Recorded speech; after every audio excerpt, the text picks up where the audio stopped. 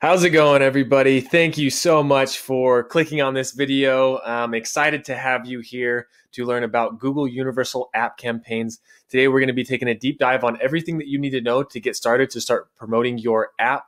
Like I said, I appreciate the support on this video. Don't forget to subscribe if you haven't already and like the video if you find value in it as we go throughout this. So I'm going to jump right into what we're going to be covering, and I just have it outlined right here. So the first thing is we're going to be talking about conversion tracking for your app. So if you're running ad spend to promote your app, you're going to want to know what your cost per install is, if you're getting installs, and even like if users are taking actions like purchasing or doing other valuable events inside of your app. So I'm going to show you how to briefly how to set that up. And then we're going to go over how to actually set up an app install campaign, how to build it out, how to get all the creative inside of there.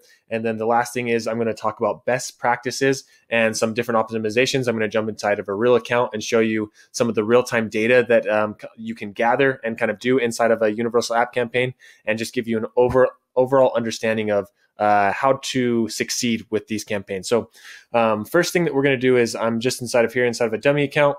I'm going to show you the first thing that you need to do, which is set up your conversion tracking. Before you run any app install campaign, you're going to want to track the conversion. So we're going to come over here to tools and settings, and we're inside of Google Ads, of course. And then we're going to come over here to conversions. And what you're going to need to do is click on this little blue plus here to add a new conversion. And from there, there's app conversions right here. And obviously that's what we're looking for because we're going to be promoting an app. All right, and now that we're inside of here, you see that we have three different options. We have Google Analytics 4 or the Firebase property. We have Google Play, and we have a third-party app analytics. Now, if you are running a iOS campaign, you're going to need to go with the Google Analytics 4 property and connect to your Firebase or Google Analytics 4.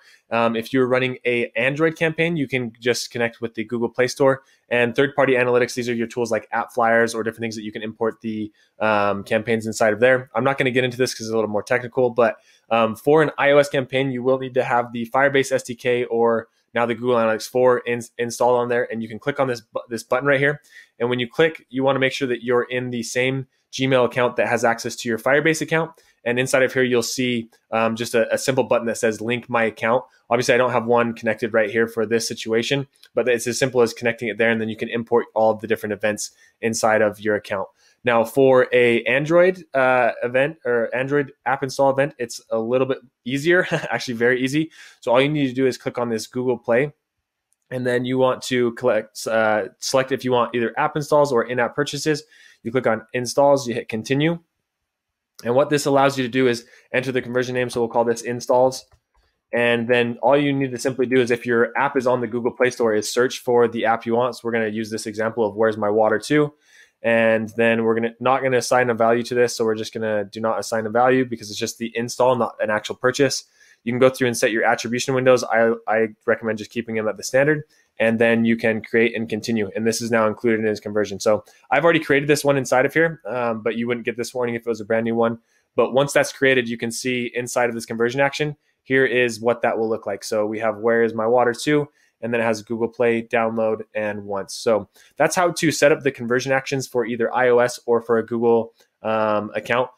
You'll see later why these are important, but definitely the first step that you want to take is setting up those conversion actions. Now, the next part is, now that we have the conversion set up, is we actually want to go in and create the app install campaign. So we're going to come in here to either hit this plus or basically any new campaign. We're going to hit right there, new campaign. And we, of course, want the app install objective. So we want to promote our app right here.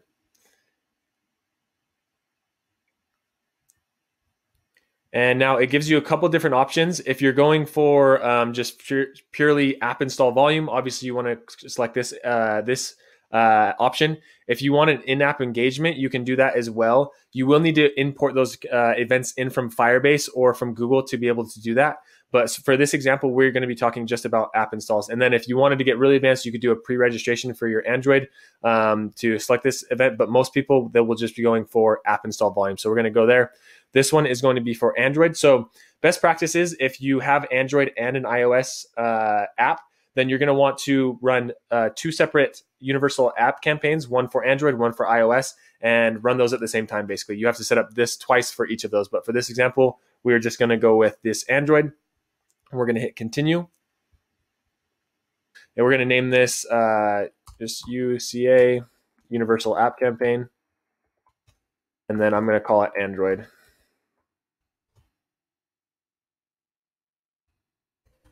I can type. There we go. You can select your targeting. So you could go all the way, you could do United States, Canada, all countries and territories where your app is listed. So this will only show in the areas where your app is listed on the Google Play Store. So just keep that in mind. Or if you want to get really, really granular on your targeting, you could do that as well. Next is your languages and then your budget right here. So I usually like to start off, $50 a day or so. And then now we have the bidding. So as you can see here, the only option is giving me is the install volume because that's the objective that we chose.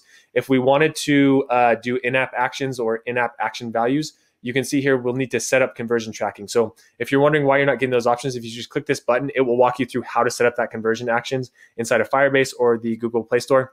But that's kind of the explanation on why those are kind of grayed out there. And then how do we want to track the install volume? We set up this conversion action. So this is perfect. This is the one that we just set up for install volume. And then we want to target all users, just anybody who is likely to download the app. Like I said, if you wanted to get more into optimizing for likely to purchase or things like that, you'll need to set up those conversion actions and then target cost per install. So we're going to shoot for around $2 for our install volume is what I like to start with.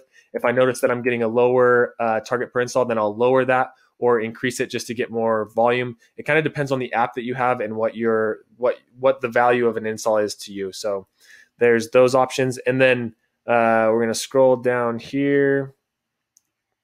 In these advanced options, you can add a data feed. I'm not going to get into it for the purposes of this video. And then your start and end date. Typically, I just start the date and then have it run and collect data as it goes through and optimize that as we go. You can see here, it is giving me this warning saying your budget is too low for your target cost per install. So whenever I do get this warning, I kind of just glazed over it, but I do want to talk about it. Whenever I do get this warning, I will try to at least 50x my target budget. So it's saying if my budget's $2, they want that to be at least my budget to be at least $100.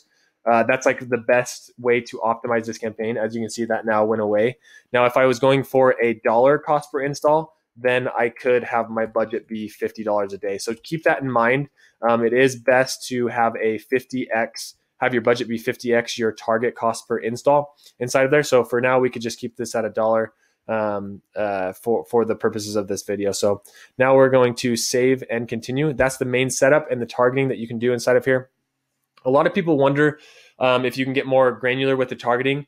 With Google Universal App Campaigns, essentially it's using Google's algorithm to target people and to get the people who are most likely to install your campaigns. Unfortunately, that means you do not have control on like keywords or even placements or different things like that. It's completely the algorithm finding the best people inside of here. And I'll show you exactly where I didn't select a location, and I'll show you exactly where these show up and how those kind of look inside of the App Store. So now that we've created that, now it's time to create our actual ad. And inside of here, it's very similar to if you were to create a responsive display ad, if you've done that before, or any other assets like that. As you see here, we have up to 20 different headlines, or up to 5 different headlines that you can add up to 30 characters. So we could say, where is the water? Where's the water, right? And then add, we just say test here. I don't want to waste your time going through and filling all this all out, but you kind of get the idea. And it will pull in some certain images, and you can see kind of what it looks like. And then you can add up to 20 images into your app campaign. I do recommend uploading at least 20 because this just gives Google so much more ammo to be able to go through and optimize the right images with the right headlines, with the right descriptions. And then same thing with the video. I know it's hard to get 20 different videos inside of there, but the more you can get, the better. And how to upload these images is just by simply hitting this image.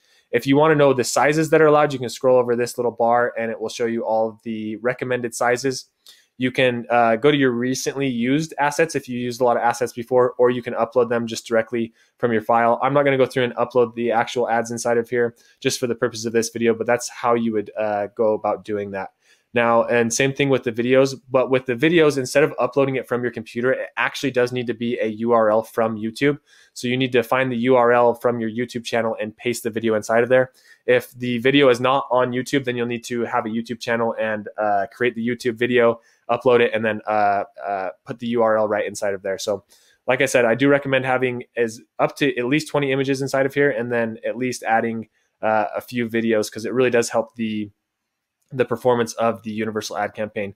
And as you can see here, a lot of people have questions on like, where are my ads going to show up? And that's one of the frustrations that I have with the universal app campaigns. The beauty of the algorithm is that it does show in the best places where you're likely to get the most downloads, but at the same time, you're kind of wondering, where are my ads showing and what are they looking like? And here it kind of gives you a breakdown. So it will show on the display network. And here's some like examples of what that may look like on the display network. You can come here, click in these, and go, this is what it looks like here. This is what it looks like in this example. So there's 3 or 4 different examples on what your app can look like. And then inside of search, it will also show inside of there as well, showing at the top, where's the water, where's my water, and you can see a couple of different examples. Actually, I think there's only one for search. So inside of YouTube, it will show up as well in those banner ads, and kind of down below the videos, a few different examples of what those might look like. So they look really good, right? And they kind of show up everywhere. And it's a great way to just basically show your app in a lot of different places.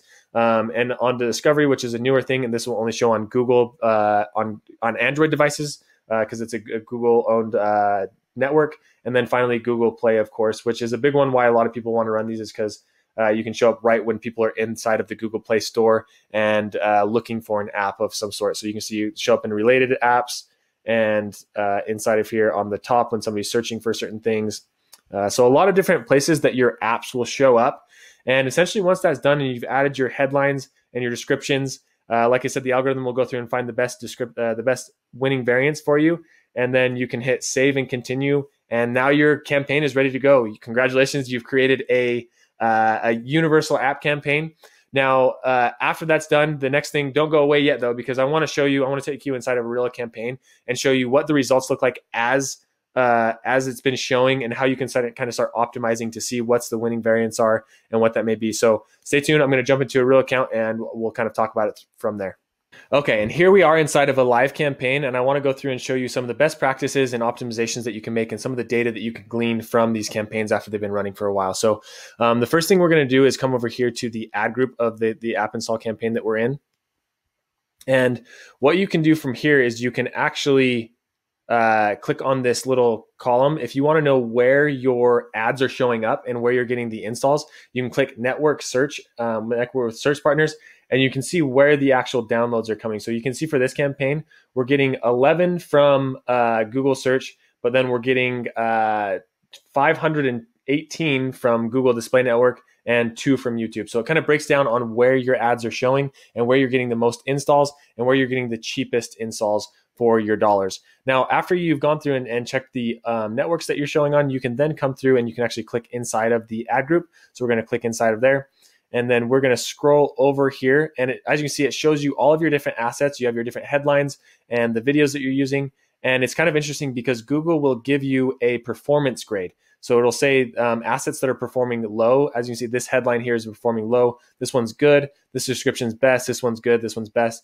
And then you can scroll over and see which ones are bringing in, once again, the lowest cost per installs, and which ones are having the highest click-through rate. So this is the best way to go through and optimize your campaigns, is by finding those headlines that have low performance, or those descriptions that have low performance, or images, videos, whatever it may be. Pause those, replace them with new ones, and constantly testing to figure out how you can improve and increase your click-through rate and lower your cost per install volume. So hopefully you found this video helpful if you're getting ready to run app install campaigns. Please don't forget to like and subscribe if you did find if you made it this far in the video and you found value in it, and we will see you in the next one.